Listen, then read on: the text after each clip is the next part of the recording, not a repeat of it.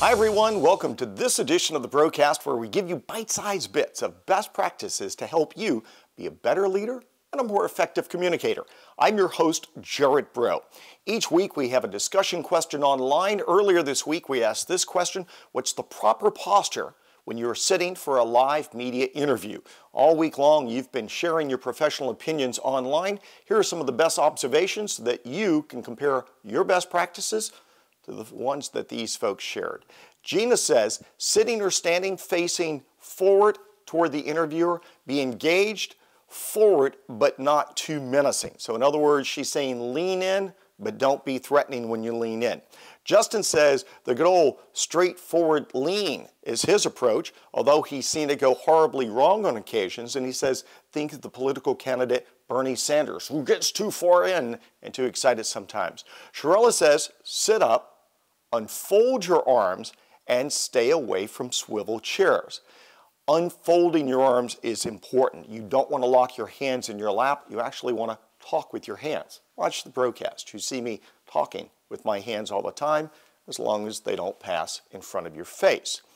We'll come back and talk about the swivel chairs in a minute, because if you're in a swivel chair, it really makes you look like an astronaut in a centrifuge.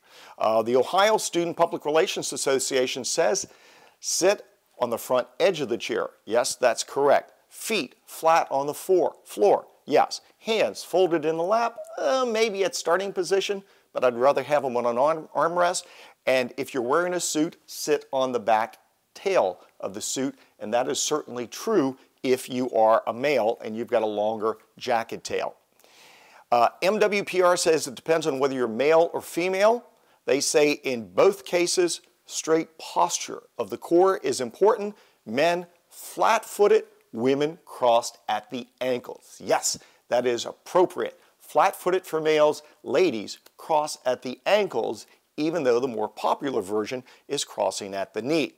And Mark says it's definitely not a slouching position. He says the only one who can get away with that is William F. Buckley. And if you don't know who William F. Buckley is, look it up on Google. Perhaps there'll be a play just like Hamilton someday. All good observations. Here's my experience. The people who design studios have probably never been interviewed and have probably never sat in the chairs. Sometimes it's really cool looking furniture, but the armrests come up about this high. And for a short guy like me, it's hurting my rotator cuffs and my hands are too high. Sometimes it's a stool.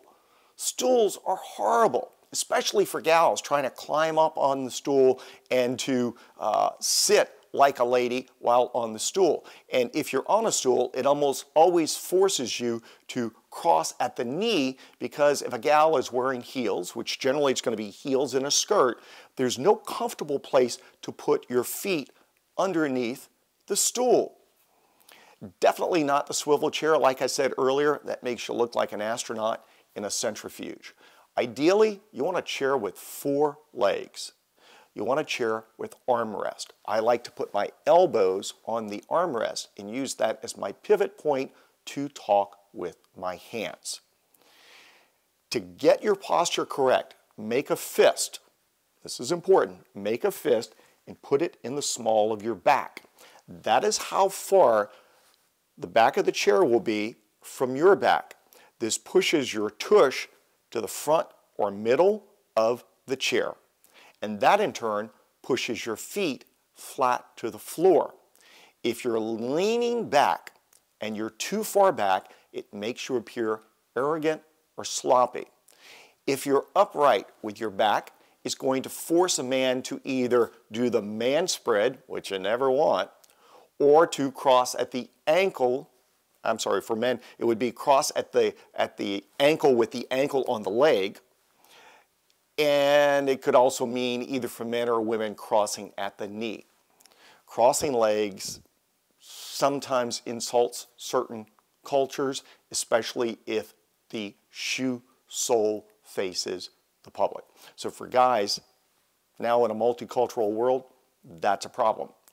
But if you put your fist in the middle of your back, it's going to push you forward. Men can have knees relatively close together, feet flat on the floor. Ladies can have knees together, ankles crossed together, one over the other, and that's an outstanding posture. Practice before you go into a live interview, and when you're invited for the live interview, make sure you've watched the program so that you see what the set looks like, and ask the producer what type of chair will I be sitting in so that you can A, dress strategically, and B, practice how you're going to sit, because you need to remember your body language is important. For the Brocast, I'm Jarrett Broe.